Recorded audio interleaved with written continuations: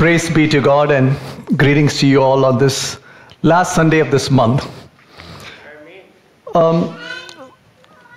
For this morning's meditation, let's turn to Mark chapter 10, verses 46 through 52. Mark chapter 10, verses 46 through 52. And they came to Jericho, and as he went out of Jericho with his disciples, and a great number of people, blind Bartimaeus, the son of Timaeus, sat by the highway side begging. And when he heard that it was Jesus of Nazareth, he began to cry out and say, Jesus, thou son of David, have mercy on me. And many charged him that he should hold his peace. But he cried the more a great deal, Thou son of David, have mercy on me. And Jesus stood still and commanded him to be called. And they called the blind man, saying unto him, Be of good comfort, rise, he calleth thee. And he, casting away his garment, rose and came to Jesus. And Jesus answered and said unto him, What wilt thou that I should do unto thee? The blind man said unto him, Lord, that I might receive my sight. And Jesus said unto him, Go thy way, thy faith hath made thee whole. And immediately he received his sight and followed Jesus the way. The title for this morning is Overcoming Challenges Through Christ. Here was a simple message that you and I have heard over and over again about a man called blind Bartimaeus. Jesus was coming into Jericho. This time there was only one blind man sitting by the highway side. And Jesus was followed by a great multitude. And as Jesus passed on beyond blind Bartimaeus, he cried out, Jesus, son of David, have mercy upon me. And the crowd said, Hold your peace, which means be quiet. Be of good comfort. Be calm, be quiet. But he cried all the more, saying, Jesus, son of David, have mercy upon me. Jesus stood still. And of course, we know the rest of the story, that Jesus called him, or the crowd said, Come on, rise, he calleth you. And he went to Jesus, and we know that Jesus asked him, What should I do unto you? He threw his garment and ran to Jesus, and Jesus said, Thy faith hath made thee whole. Because when he replied saying, I needed my sight, Jesus made him whole. Now, the focus of this morning's message is not about faith, but what did he do to overcome his challenge to get to Jesus? Remember that all of us in life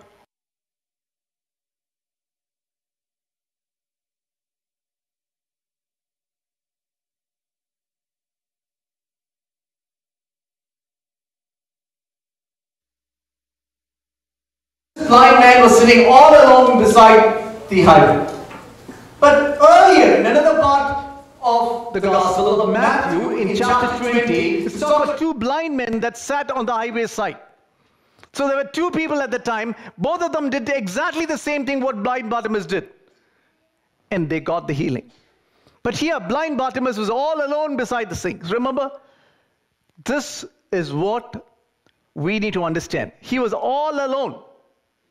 And the challenge he was facing was he was facing a crowd that said, keep quiet. He was physically blind, which means he was disabled. He was handicapped. And he was a crowd who asked him to keep quiet. He was the one who was blind, but in reality, this multitude was blind to his need. You got to understand this. There are times in your life when you go through challenges, you might be all alone. The people around you, your friends, your family members, your college colleagues or peers or everybody who's along with you may not understand your need when you cry out. They may be blind to your need. So it's a greater challenge to overcome it. And challenges are there everywhere. You got to understand this. In the workplace, as many of us work, Maybe an individual is a challenge for you. Maybe the job that you're doing every morning from morning to evening, may be a challenge. Maybe something that you don't like. Maybe deadlines to meet, lot of pressure, and you're under stress. That's a challenge that you might face every day in life. I'm not sure. It varies from person to person. Or maybe you're a college student, or a teenager, young person. Think about college campuses. Think about school campuses. When you step out, you walk down the hallway, or you walk outside the building on the sidewalk, you see a crowd of people, a sea of young people around you, walking. And the thoughts sometimes that come to you would be, I cannot wear what they wear. I cannot do what they do. I cannot go where they go. I cannot be cool like they are. I cannot enjoy like they enjoy. This seems to be a dull Christian life, a boring life. I've said this many times to my parents, but they just don't understand me. Well, looks like they're weird. They talk something else, saying that this is Christian life. Well, that's a challenge that you might be facing this morning. A life around you that you see is not what you really expect and you want in this modern day life. The year 2022, things are changing around the world. It's a fast-moving pace, and we see things that are changing every day. But what is this? I go to church every Sunday, attend the Bible study. I'm with the young group and the young crowd. They teach me a lot of things. I get to see a lot of slides on Sunday mornings. I listen to the Bible study. Well, that's good. But what is this? I just cannot be like them. I just cannot enjoy like them. I just cannot be what I really want to be because of all these restrictions that I see around of a Christian life. That's a challenge for a young person. When you get to your work, you're literally so disappointed with somebody around you. It's a challenge. You want to shout at him, but you just cannot shout. You want to be angry with him, you just cannot be angry. You want to forgive him, it's very hard. Here's the young man, blind Bartimaeus. Irrespective of what people talked around him, he pressed on. He just wanted, remember this, his focus was not the crowd. His focus was on Jesus. Because he had a need which he knew that it was only Jesus who could meet. But could the crowd have told him, hey, listen, Jesus is passing by, you're blind. I've seen, we have heard, we have literally seen with our own eyes, Jesus heals the blind. Come on, we'll take you along. They didn't do it. They didn't do it. And that's what is happening in this world today too. People around you may not understand your challenges, but there's only one way, only one truth. And that's what it says, our strength is from Christ. Nobody may understand you in this world. But if you are in Christ, the Bible says that He is in you. Greater is He that is in you than he that is in the world. That it's, of course, it means the powers of darkness, but of course it means that everything else in this world is not great as the one is in you. So your strength should be from Christ alone. Please turn to the book of Nehemiah, chapter 2, verse 18, if you can just put that on the screen. Nehemiah, the Old Testament prophet, he saw the gates of Jerusalem burnt, the walls of Jerusalem broken down. He moaned, he wept, he fasted, he prayed, and he cried unto God. What was his goal? He wanted to see the wall of Jerusalem built again. But was there an opposition? Yes. Two people specifically named in the Bible, Sanballat and Tobiah, despised them, scorned them. And let me read that verse. Then I told them the hand of my God which was good upon me, and so also the king's words that he had spoken unto me. And they said, let us rise up and build. So they strengthened their hands to this God, to this good work. In the night, Nehemiah left his place and went to watch this broken wall. He didn't talk to the rulers, to the Jews, or anybody in that place, to those people. He went alone, observed it. And then he went to his people and he told them this particular verse. The hand of my God, which is good upon me, has strengthened me. Amen. Please turn to Nehemiah chapter 6, verse 9. And Nehemiah cries out unto God. And this is what he says. For they all made us afraid, saying, thy hands shall be weakened from the work, that it may not be done. Now this is his cry to God. Now therefore, O God, strengthen my hands. This is the reason why Paul in his book to the Philippians says in chapter 4, verse 13, I can do all things through Christ who strengthens me. Remember this. There are things that you and I cannot do, but with God, all things are possible. So that is what he was meaning in this particular verse, that strength comes from only God. Nehemiah on his own, with the help of the rulers and the Jews, could not build. But he said to his people, arise and build, that the good hand of God is upon me. And then he cries out to God and he tells God, God, strengthen my hands. And those people says, our hands are strengthened. And they built the wall and completed it. Now, another common thing that let me relate to something practical that you and I face in this world. Some young people do apply for scholarships. You apply for professional schools. You apply to schools for maybe some degree program or the other. And some of us do apply for jobs. But there is one question that sometimes is asked either in the application or an interview. What are your strengths and weaknesses? Of course, we do admit some of us have got good writing skills, got good technical skills, good research skills, good speaking skills, and so on. Those are your strengths. But remember, at any point of time, if you or I think that my teaching skill, my reading skill, my technical skills are by my own ability, then you're lost. You've lost it. What does that mean? That you are not telling that strength is only from Christ. Amen. All things is only through Christ. David, as you all know, and as we have read from our childhood about King David, he had numerous enemies. At times he was surrounded by everybody, all his enemies, and there was no way out. But in Psalm 27, in 2 Samuel chapter 22, verse 33, he admits and he confesses this, that God is my strength and power. When God delivered him from all his enemies and from the hands of Saul, he says, this God is my strong refuge and has made my way blameless. That is a different version. In King James it says, my God is my strength. Amen. Elijah, a powerful prophet, he told his people, now it's time for you to choose. Either you worship Baal or worship the Lord God I worship.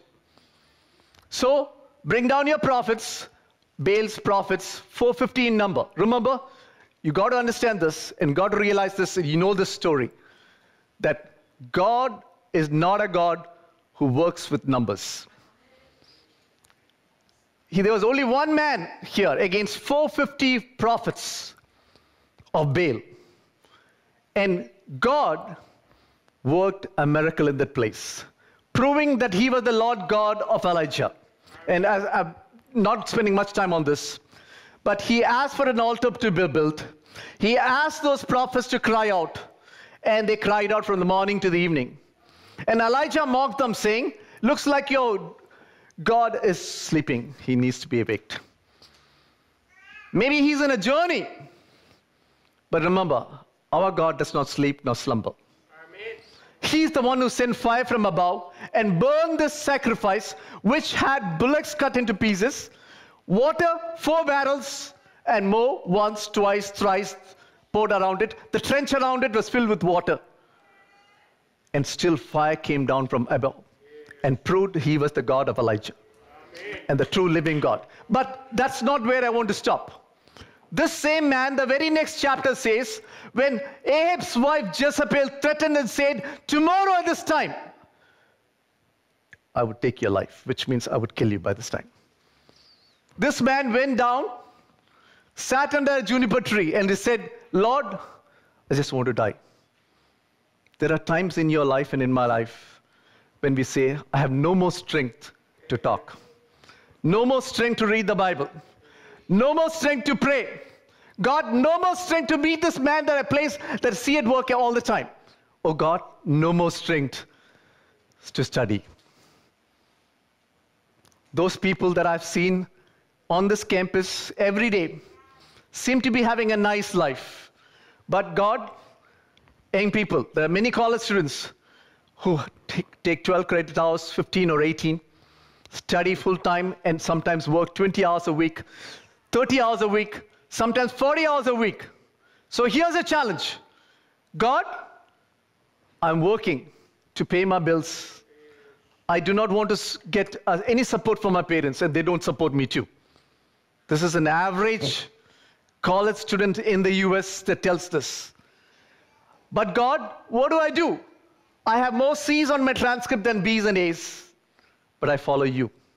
That's a challenge. That's a challenge. But can you take up that challenge too, if you are one of them?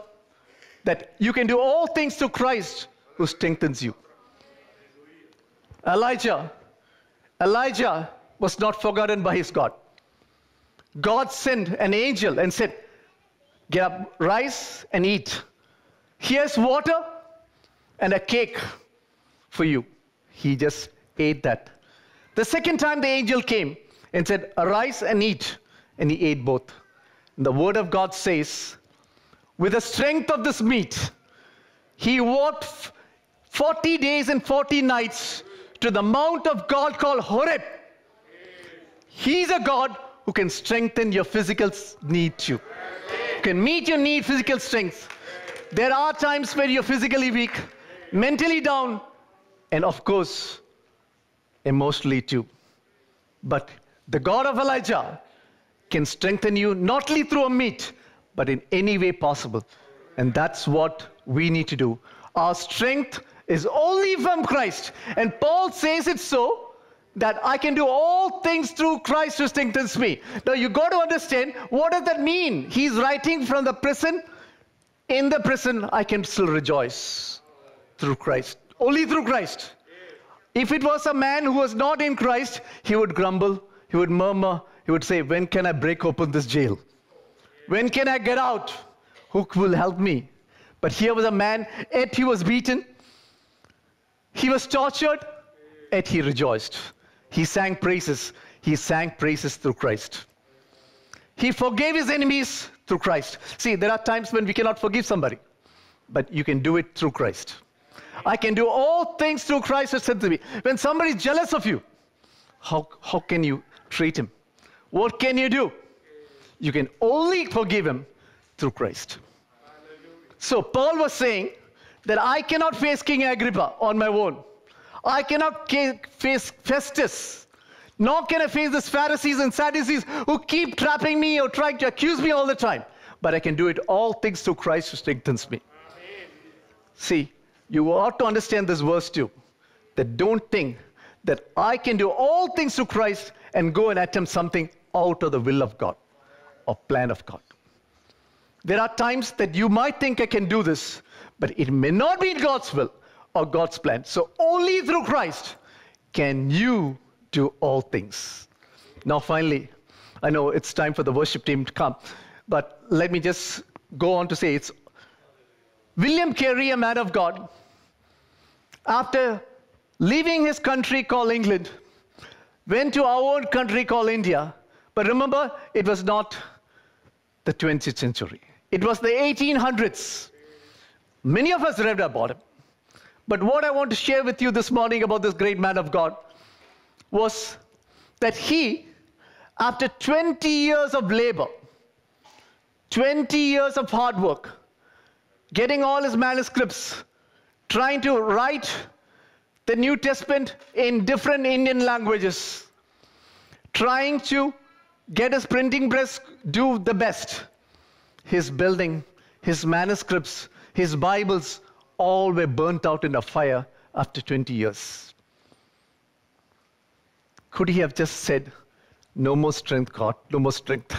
I left my land to come to a land which is strange. He once wrote in his diary, I am a strange person in a strange land. There are times like William Carey you might have felt in life. You might feel in life, but remember, what did he do? He knelt down and he told God in his prayer, I thank God for the strength to continue. He went on to translate the New Testament in 42 languages of India.